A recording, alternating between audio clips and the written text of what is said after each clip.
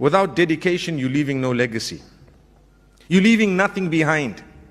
You're leaving nothing positive. You need to be focused on something, determination, dedication. That's what you and I need. And don't give up because of others. The negativity of others sometimes makes us give up. You have a person who looks at you bad. Another person passes an evil comment. A third person says something very sad, negative again. And a fourth one. And then you give up yourself. No, don't. Don't do that.